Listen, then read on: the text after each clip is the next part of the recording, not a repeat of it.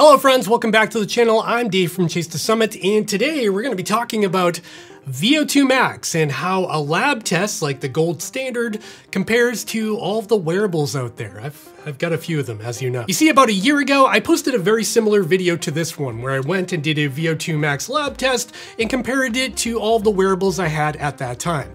Unfortunately, I made a mistake in that video, as that lab test was done on an assault bike, and I'm mainly a runner. And a lot of you pointed that out to me in the comments where I should have been running on a treadmill for this test, so we're back to do it all over again. And this time, I crossed the T's and dotted the I's to try to get you the most accurate information possible when it comes to estimated VO2 Max on your wearable. In this video today, I'm gonna be sharing my recent experience and results from a VO2 Max lab test I did a couple of weeks ago at a highly reputable facility here in the Boston area called Human Powered Health. They're not sponsoring this video or anything, but I do wanna give them a big shout out for letting me borrow the lab for the day.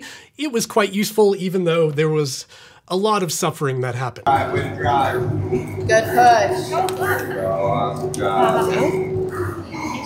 Good job.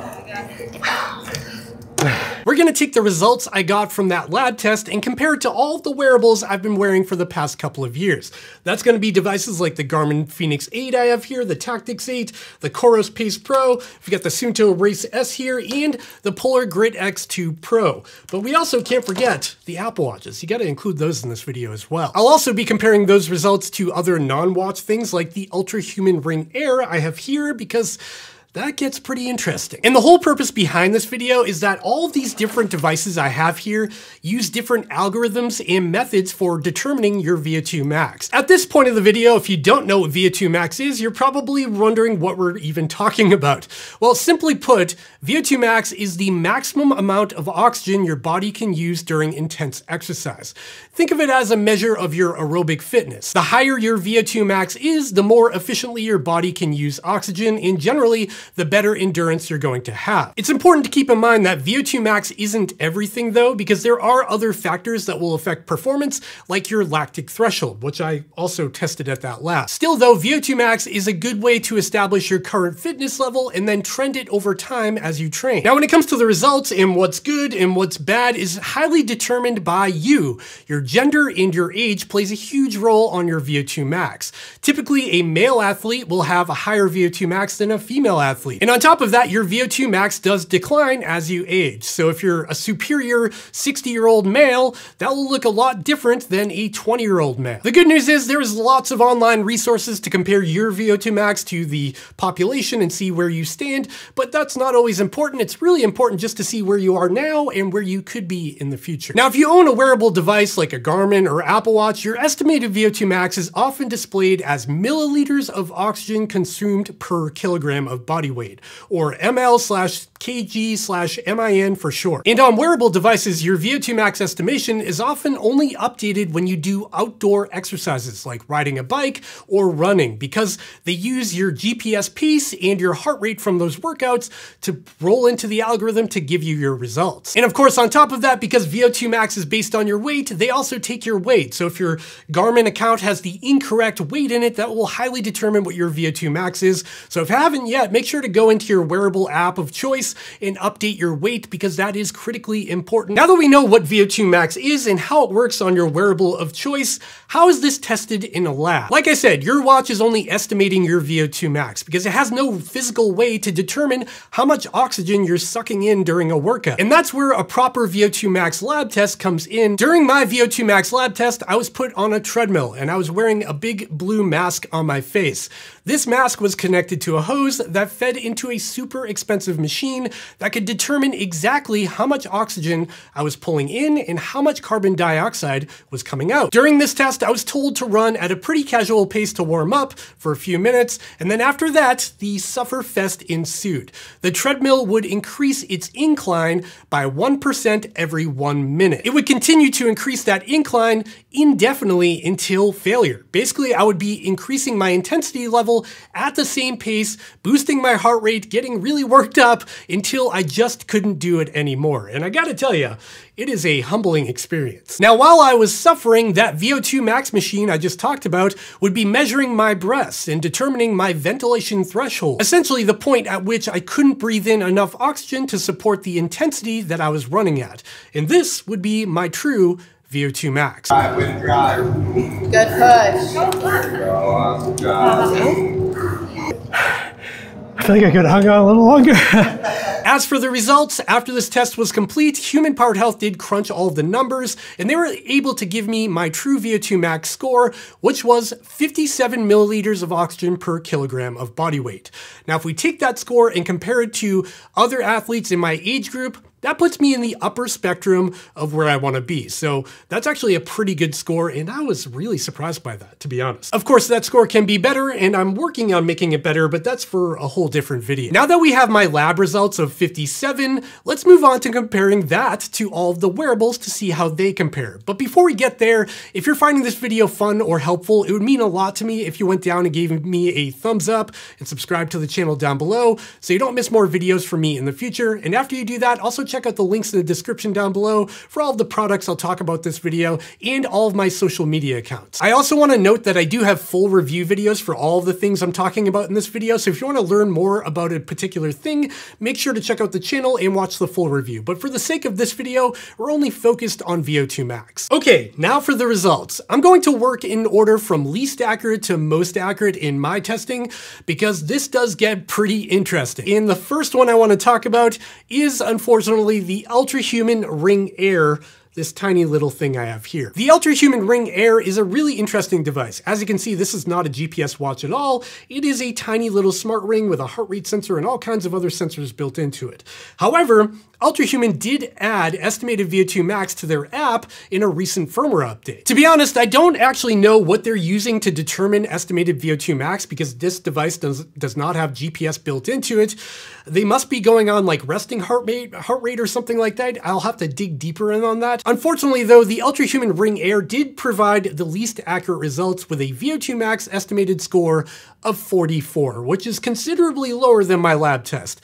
That is unfortunate because I really do like this device quite a bit. It's something I wear every day, and it is really good for tracking your sleep and activity throughout the day, but maybe not the best thing for VO2 Max testing. With UltraHuman out of the way, the next one we need to talk about is Amazfit. For the purpose of testing, I used the Amazfit T-Rex 3 here, and they're a relatively new brand to the smartwatch scene, but they've made a lot of headway due to their incredible build quality and pricing. Really affordable for what you get. They even offer the Amazfit Active 2 for $99 that does estimated VO2 Max, which is really impressive for that price point. Unfortunately though, for whatever reason, from Amazfit, I always get a wildly inaccurate VO2 Max.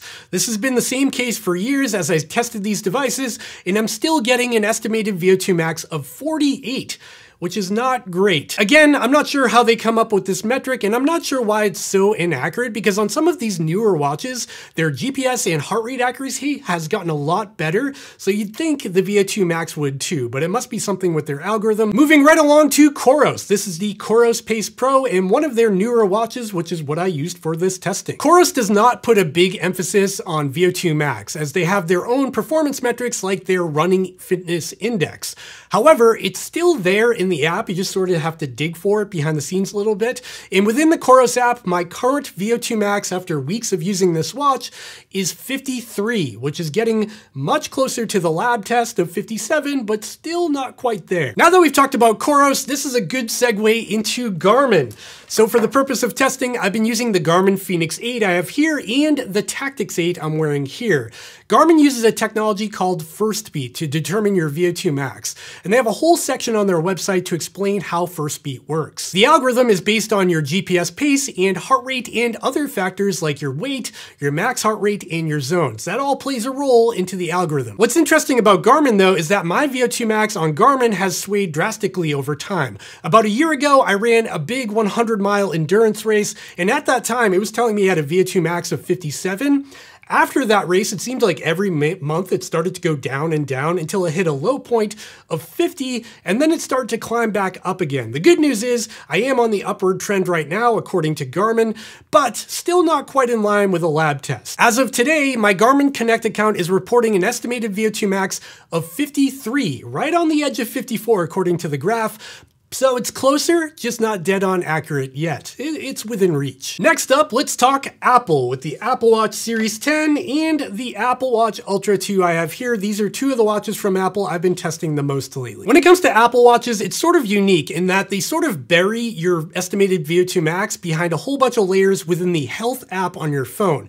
Your VO2 Max is not available at all on the watch itself. You need to enter the Health app on your phone to get there, and even then you have to go into the browse menu and hit search and type in VO2 Max to even find it, but it is there. When it comes to results on my Apple Watches, my estimated VO2 Max is currently at 55, which I think is a pretty good result considering margin of error and the fact that these are devices worn on my wrist. It's pretty close, respectable. Even though that's pretty close, it gets even better when we move on to Polar. This is the Polar Grit X2 Pro, which is the watch I've used for this testing purpose. And Polar watches have been around for a long time now, and they approach VO2 Max a bit differently than all of these other brands. Instead of trending and averaging your VO2 Max, they give you a unique VO2 Max for every individual workout that's embedded on the summary page after your workout. Another difference here is that Polar does not call VO2 Max VO2 Max.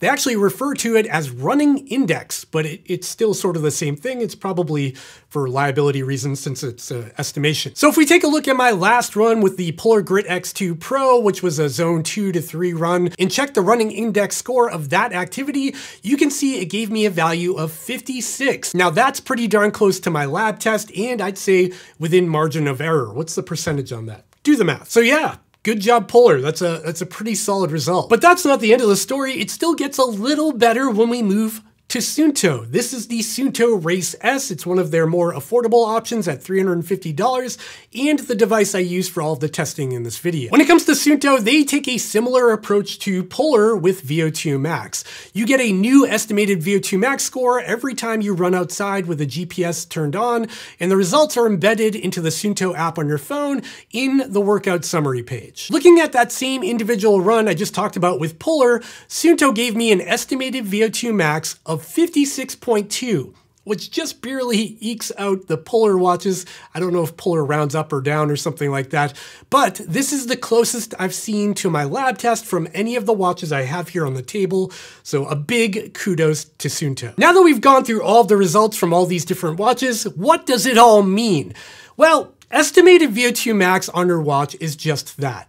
Estimated. The accuracy you're going to get can be swayed due to lots of variables. For example, if you're getting bad heart rate data from the optical sensor, your weight is entered incorrectly into the app of choice, your results they're not going to be accurate. It's sort of going to be one of those garbage in, garbage out situations. You need to get good data in to get good data out. Another thing to consider is that my results can be different than yours. We're all built differently. We have different running mechanics and different heart rate zones. So just because for the purpose of this video, Suunto was the best in my experience so far when it comes to VO2 Max accuracy, doesn't mean that's going to be the case for you, or even for me a year from now if anything changes with my physiology. So when it comes to estimated VO2 Max on your wearable device, I wouldn't get too hung up on it. Don't get too concerned if you see it dropping like a rock, or too excited if you see it going through the roof. If you're serious enough to care about this metric, I suggest going to a proper lab test like I did at Human Powered Health and get super insightful information about all of your fitness with your lactic threshold and your VO2 Max and your running gait and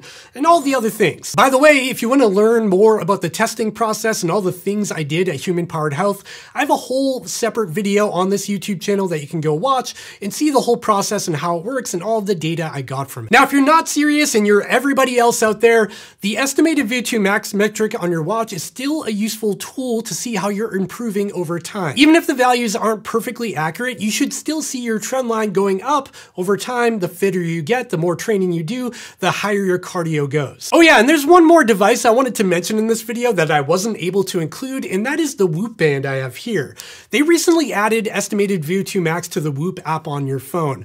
Unfortunately, you have to wear this thing for 14 days before it gets unlocked, which I'm still in the process of doing. I'm on day like 9 right now. I am curious to see how this compares to the lab test and all these other different devices, and maybe I'll do that in a future video. Would you be interested in that? Let me know in the comments down below. With that, we've reached the end of this video, and now I want to hear from you in the comments down below. Have you done a proper VO2 Max lab test? How did you compare to your wearable device? What did you find to be the most accurate? What did you learn from it? Let me know in the comments down below. I'd love to hear from you. And as always, after you're done commenting, also check out the links in the description down below where you can pick up any of the devices I talked about in this video. There's affiliate links down there. They do help support this channel, but they don't cost nothing extra to you. And after you're done shopping down there, also check out the other links to my other social media accounts like my Instagram, my Threads, my Strava, and of course, check out my new podcast called Distance Junkie, available on Apple and Spotify and this very YouTube channel while you're at it. And that's it for this one. I hope you enjoyed it, and I'll see you in the next one. Bye.